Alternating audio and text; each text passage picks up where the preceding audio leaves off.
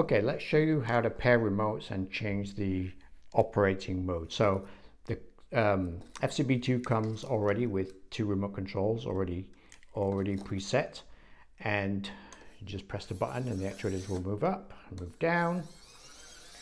And I'm just using a small FIRGELLI micro actuator just to demonstrate this. But now let's see if we want to add another remote. As you can see, it's not paired.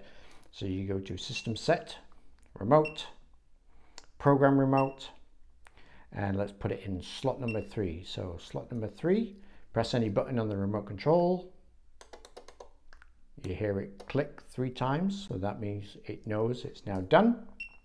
Go back and let's just make sure this works. There we go. Up and down.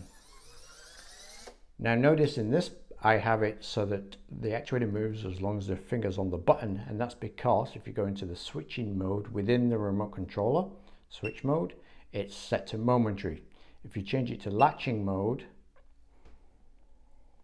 then what happens is as soon as you press the remote control just button once, it will automatically go all the way to the end of the stroke and stop using its internal limits. Just press it once and it will retract all the way. If you want to delete a controller, you just press the one that you want to delete. So let's delete number 3. Confirm, yes. There we go. And now this one no longer works. And as you can see, you can control and pair up to 4 different remote controls at any one time.